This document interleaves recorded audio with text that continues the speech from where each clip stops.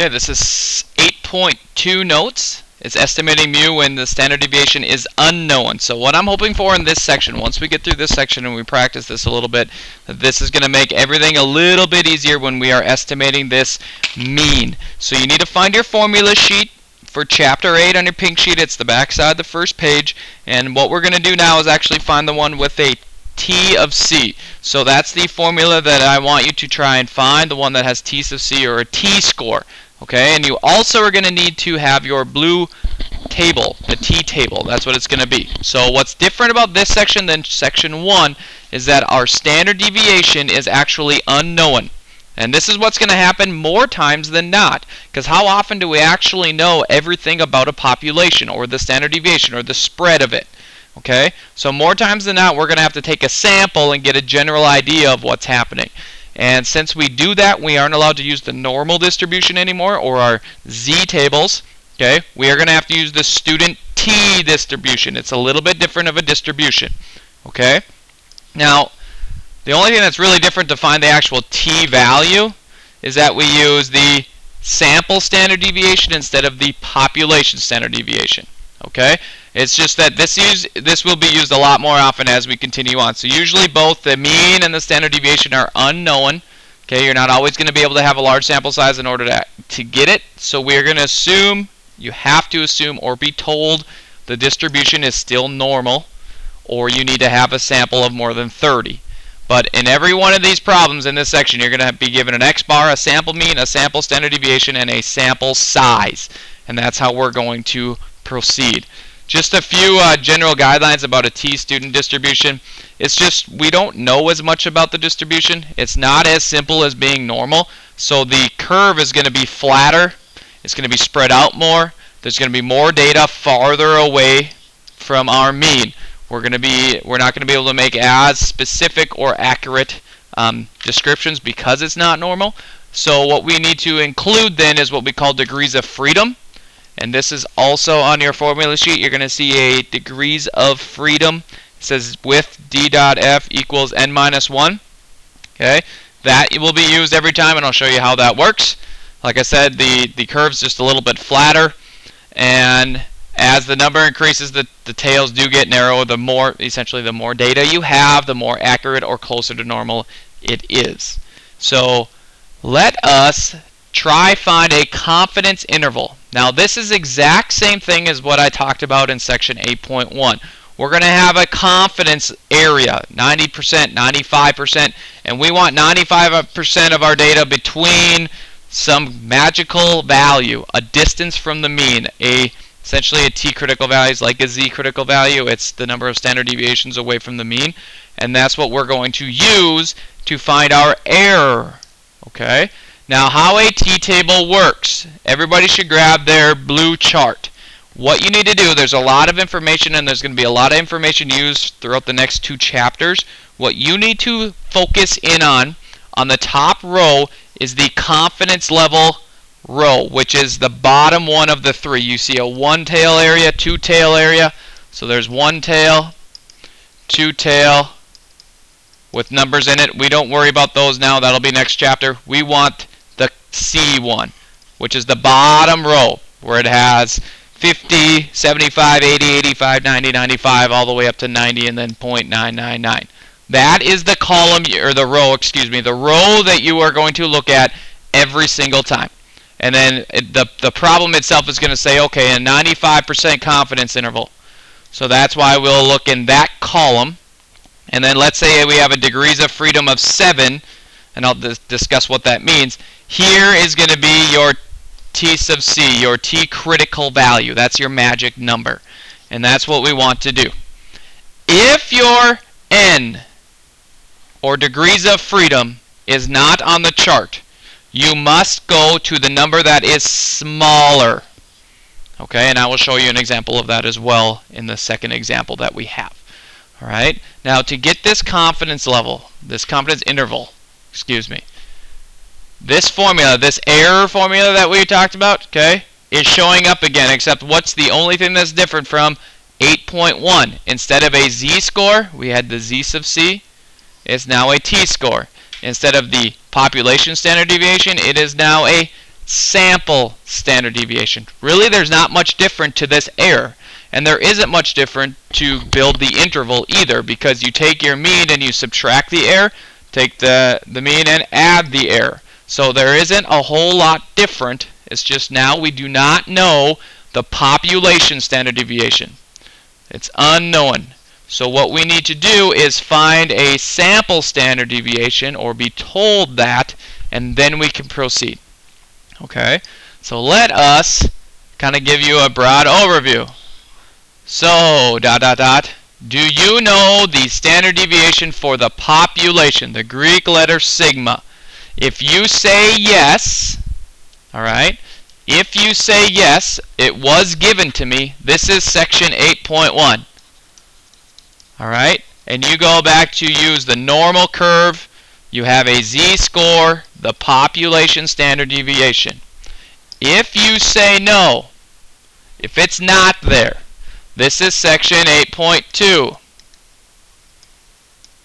All right, and then we go to the t-distribution, your blue table.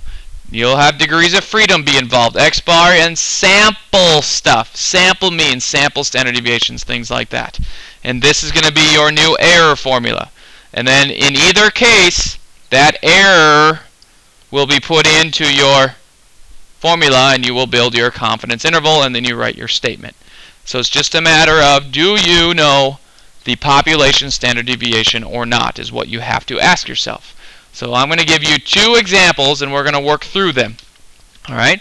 The mean weight of 8 fish caught in a local lake is 15.7 ounces. Standard deviation is 2.3 ounces. Construct a 90% confidence interval for the mean weight of the population of fish in this lake. So they want you to take, using these 8 fish information, we're going to build a confidence interval. Give me an estimate of what the mean is for the entire lake.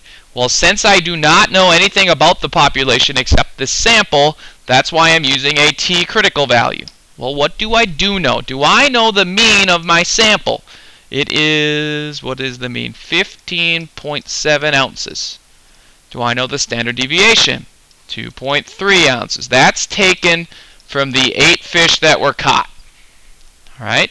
Do I know n? Well, I just said it. It's 8 fish total. What is degrees of freedom? Degrees of freedom, if you look on your formula sheet, is just n minus 1. So 8 minus 1 is 7. That's going to help us find our critical value for t. Confidence interval. How confident do I want to be? A 90% confidence level. So to find this t sub c, this is important to find your error, we need to go to our t table. So what I want you to do is grab your t table. If you don't have it, there is a t table in the back of your book in the appendix, and you can try find that. The confidence level is 0.90. So you need to go to the C row and find 0.900. That's what you need to find. So then that column going down, all right, we need to find degrees of freedom. Notice is the column on the far left. You see D dot F dot, and it's 1, 2, 3 all the way down to like 45, 50, 60 on the bottom. We want degrees of freedom of 7. So then wherever degrees of freedom of 7 is on the left, you go over 90% down, find that critical value. And in this problem, it's going to be 1.895. So everybody hopefully can find that number. And if you can find that number, now it becomes a piece of cake. All right? So what we're going to do then is you need to do two things. You need to find your error, and then you need to build your confidence interval. So my error formula says my critical value, we just found it, 1.895. My sample standard deviation is 2.3. Divided by the square root of n. N is 8. So if you go in your calculator and you go 1.895 times 2.3 times the square root of 8, you will get an error of 1.54. So we can be 95% confident that our mean is 1.54 ounces to the left and to the right of my x bar. That's kind of the idea. So now I want to build my interval. So what is my x bar? So I'm going to try to write this right underneath. My x bar is, what is my x bar? 15.7. I'm going to subtract my error because that's what my interval says. And then that's what's below my mean, and then above my mean would be the same, but add the error. So all I'm doing is taking my x bar, which is 15.7, and then subtracting the error and adding the error. And when you calculate these, you end up getting 14.16 to 17.24. There is my confidence interval. Now in every section in this chapter, we need to start writing, what does that mean? So what are the three things I want? First thing, and the very, very first thing I want you to do, with what kind of confidence? With 90% confidence.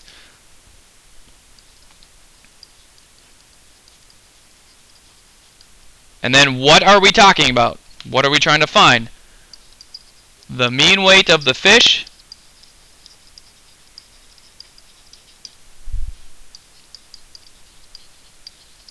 at the local lake is between, and then you need to tell me your answer. What is your interval saying? Between 14.16 and 17.24 ounces. That tells me everything you did. We know the confidence, we know that we're talking about the mean weight of fish in this lake, and what the interval is. So I can expect when I catch a fish, the fish is going to be approximately 14 to 17 ounces based off of my sample. Alright, so here is another example that we can do, and I haven't written anything down, so you guys might want to push pause and see if you can do it yourself. But I'm going to keep going. I need to know my X bar. So that we're talking about Major League Baseball games played this year between a specific date, and there's 190 games, and the table tells you the margin of victory. So was it a 1-run game all the way up to an 11-run game? And what we're going to do is try to figure out with 99% confidence what the average margin of victory was for Major League Baseball games for the entire year.